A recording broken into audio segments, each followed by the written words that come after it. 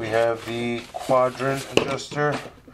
So that guy is right here, and I had to clean up a little spot over there underneath the pedal. I think they added or welded something underneath that was kind of hitting it right there, so we had to cut that off. So basically what it says with the kit, it comes with all the spacers that you're supposedly going to need. It says pretty much all of these are going to go to the front side of it, and then it's going to say 3 for the back side, but it's not going to fill in, as we're going to show you. We've been trying to do some test runs on it. The other thing that we get is this guy right here, and what that is just a spacer on here on the cable, just so you don't have a lot of slack along this keyway and this heat shrink. So you put all this all together, you install it, then you give it a heat shrink, and it stays at the it keeps the pedal right there, so it's just to cut off the slack. That's what this is for. So that's what we're going to do. That's why we also have the adjuster, just to make sure that the cable is nice and stiff. Alright, we also got these from AutoZone. These are the bushings that we're going to need for our brake, and we're not going to use it for obviously for our clutch pedal, because it's a nice tight fit there. So, but for the brake we will need this, so we picked these up from AutoZone. So we're going to go ahead and get all this done, try and get this put together so we can get the steering wheel in here, start putting in the dashboard, and start getting the Dakota digital. They want the quadrant to be very tight onto the pinhole. Let me see. You know what I mean? They don't want So any all slack. 6 of these are gonna go in there. Yeah, all 6 of those I put in there. Cool. And then you slide it in from the back first. And then this will go there. And this is just to try to adjust, or what? Yeah. It doesn't want to go in. Let's see. It has to be a real nice and tight fit. There it goes. Okay. All right. And then I really could use 3, honestly. there's the third one you took out. No, that's the one I just put on. Oh, okay. All right. How's it looking? It's good. It's set up. You got good clearance? Oh, you're good. Dude, it's not touching anything. It's go up, push it all the way down. Yeah, it's not touching anything. Perfect. All right. Well, moving forward. Very little. Very little. But That's from here, and we went with the thickest pin we can stick in the hole with the washer in there. So, see how it doesn't. There's no movement here. I mean, you're gonna get a little movement here. That's not bad. Well, just keep an eye on it, but I think they were doing good on that. It's flush, dude. It's even with the back. There's like that little plate right behind it. I mean, it's right on it. All right, cool. There's no play on it. All right, well then I'll set up the quadrant and then or the adjuster, and then we'll fit in this cable. Run this bad boy in. Huh?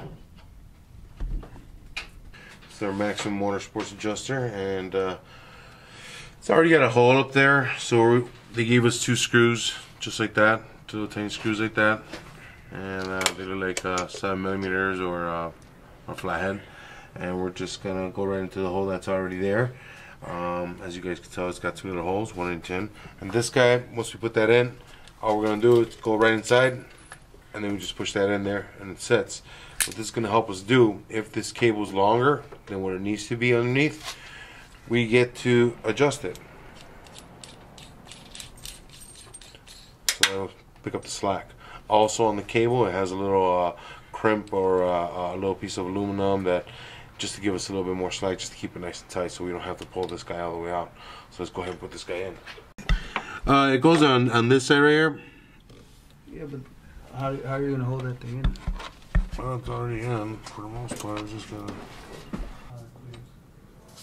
No, it makes sense then. There was a lot of people that were saying they were having issues with these adjusters, and I think it's because they added it to the stock cable, and maybe, you know, it hits the inside of the cable, the inside of the pedal. Who knows? We'll find out.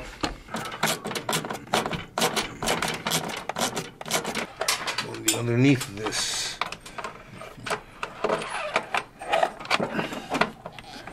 There we go. So that's gonna shoot that way, And then I guess we're gonna go down underneath and hook it up to the filter and some lines. Let's see if we can bring them in this way. Let's see. Come on, man. Alright. Alright. Alright, bro. See if you can swing it up there. Oh yeah, it's definitely longer. Okay. Maximum Motorsports has, in case the cable sticks out more than 3/4 length from the adapter piece to the back of the spacer here. If we have more than 3/4 distance in between here, then they want us to use this spacer here. And it is more than 3/4, so I'm gonna have to add it. It's a 3-piece. This is the shrink tube. This just catches onto the cable itself. And once you put the shrink tube on top and shrink it up, it'll create a little bit of squeeze onto the wire itself, so it doesn't move, and then we can adjust the actual cable itself, so we have no play after that. So here it goes. Let's see if we can get it on. I'm gonna actually. It might be easier for me to go like this. Without unhooking this guy. Okay. Bam. Then we can slide this guy in there. Holy smokes. Yeah, that's on there. And this guy will go over. Just to kind of hold it in place there for now. And that's pretty much how it goes on. Now you only have this little bit of a gap, which is probably about a 1/4 inch distance, which we can actually use the adjuster back there to eliminate any kind of travel, any kind of play. Let's see. That just shrinks the whole thing down. Come on.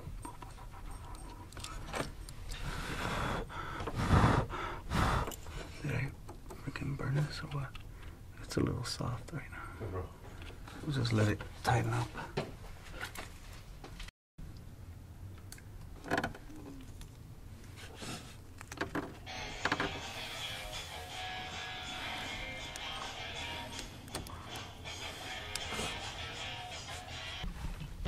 Then you should have no slack here, and we got about, I don't know, somewhere between 1/2 inch to a 1/4 inch of play. But with the adjuster back here, you'll be able to turn the dial a little bit, and that'll walk this guy back, and it'll give us 0 play. So then when you step on the pedal, you won't have that. See how it's got that little slack right now? We won't have that once we adjust it. So once he's done doing what he's doing over there, we can adjust it.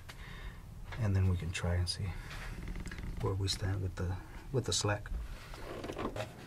The wire is up. Oh no, ahora tiene más. There's more travel? Yeah, now you're tight. Are you going in or out? It's gonna come out on my end. Okay, yeah, then you're good. That's good, because then that'll actually clear. How's that feel? Huh? Don't push it down, because I still gotta put the clip down there. Huh? I still gotta put the C clip down at the bottom, but Yeah, I know, but just keep going. I'm just gonna.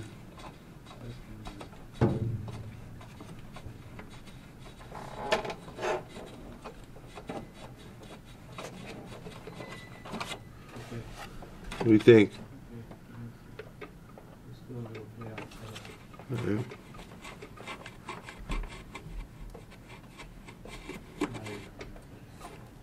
There? You have enough? Yeah.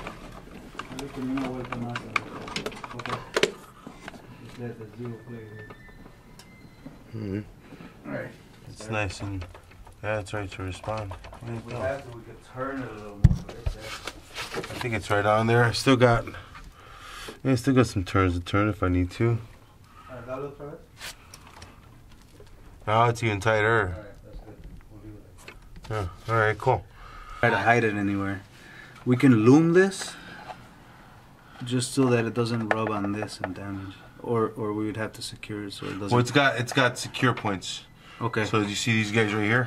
Oh, okay. So it's got some brackets that we're gonna bring in here, right. and then it's gonna secure it like either like this or off the block. Even or if something. it comes this way towards the. Even if it comes down a little bit more. Right. Even if it has to come down like even more like that, I'd like that even better. We could probably just put the rubber tubing. Bleeders? Yeah, those are the bleeders.